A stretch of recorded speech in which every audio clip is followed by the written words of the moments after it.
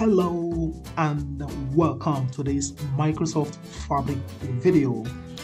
In this video, I'm going to walk you through how to perform data integration from Fabric Lakehouse to Snowflake Warehouse using data pipeline. Therefore, let's get started.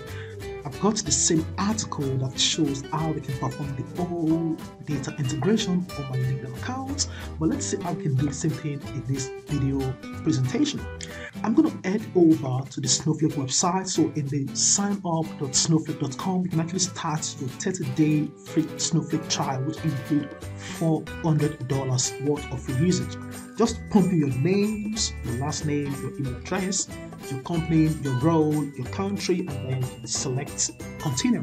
You're going to land in this second page that's going to ask you to choose your Snowflake edition from standard, enterprise to business criticals, just to one of them. And then you're required to choose one of these three service cloud providers, from Microsoft Azure, Amazon Web Services to Google Cloud Platform. So you can choose any one of them and then choose your region and then click on Get Started. Now when you click on the Get Started, you're going to get an email that's going to ask you to authenticate your account. You're going to get your username, and of course you're going to get your personalized URL. Of course, you have to put in your username when you want to sign up your account. So that's all been done for me. So I'm going to come to this next page in the app.snowflake.com. It's just like apps.powerbi.com. So basically, I have databases and then the worksheets. Now, the worksheet allows you to write and execute queries against the databases. So I'm going to come under this database. We have these two objects, this Snowflake and Snowflake sample data. So basically, I want to create my own warehouse. So I've got this script, create warehouse Fabric WH. So I'm going to just click in it and then press Control Enter to run. There we go. Warehouse Fabric WH successfully created. I'm going to come to the Create Database Fabric DB. Control Enter to run. Again, database successfully created. Now I'm going to use that newly created database. So you click on this, Control Enter, use Fabric DB. There we go. Statement executed successfully, and I'm going to create a schema. So Control Enter in the Create Schema Fabric Schema. There we go. Schema successfully created.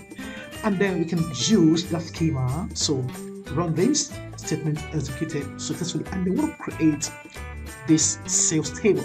Now in the sales table, we're going to have some columns. We have the order date, products, payment type, units, price, and the sales amount. Okay, so I'm going to go ahead and execute the creation of the table. There we go. Table sales successfully created. Lovely.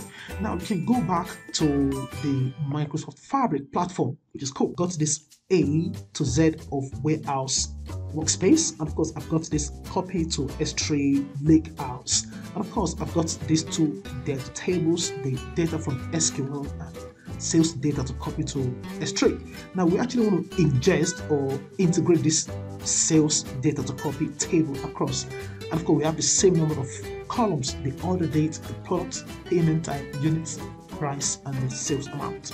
So what do we do next? I'm going to come at the bottom and switch to the same engineering workload, and then we want to go on and create a data pipeline.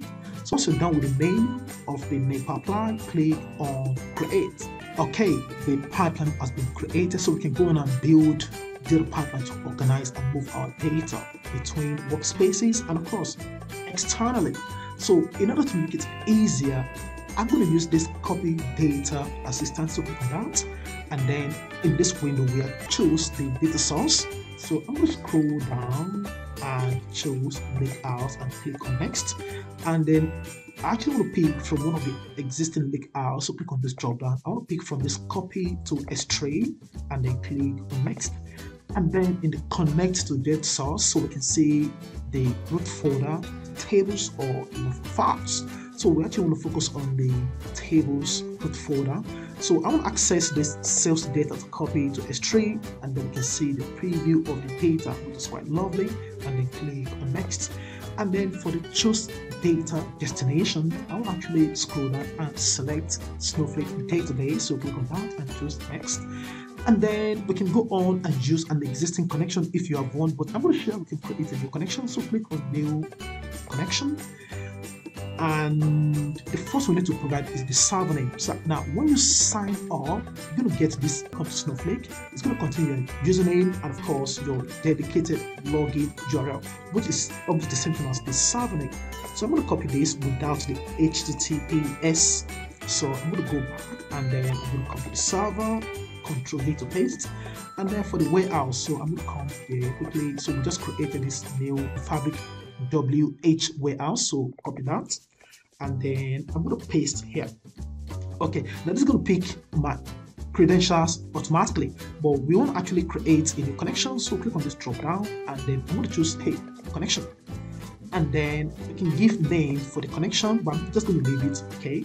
Now for the authentication kind, this is going to be Snowflake, and then for the username, again in the email received, I have this username, so I have it already. So I'm going to continue to paste, and then I'm going to type in the password I used when I signed up. So, and then once you're done, click on next. All right. So in this intermediate window, we have this connection, and of course we can go on and test the connection to be sure everything is working fine. Amazing.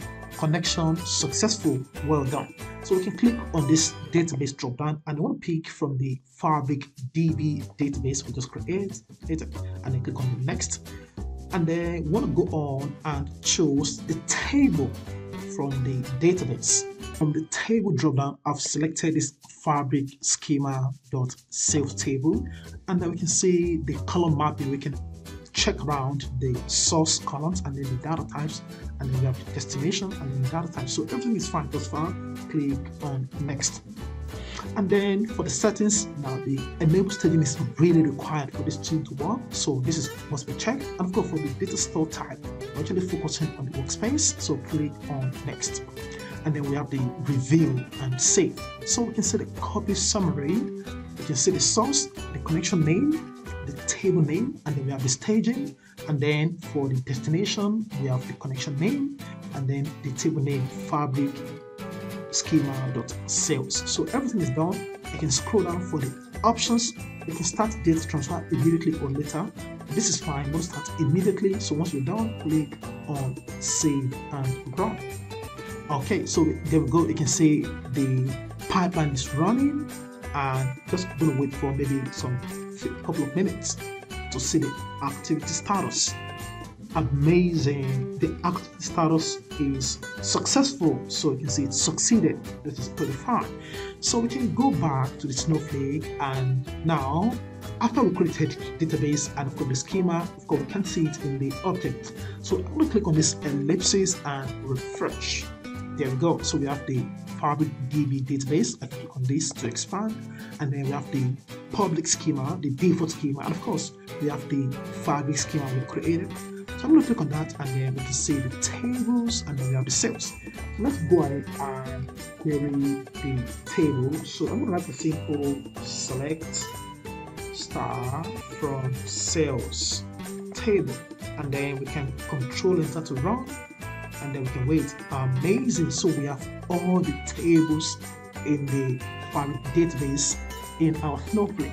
So again, I'm going to come to the data pipeline, and everything is looking good. This is basically how we can integrate data from Fabric Lakehouse to Snowflake Warehouse using data pipeline. I trust you enjoyed this video. If you do, share with your friends, comment, and give this video a thumbs up. Thank you for watching. Bye for now.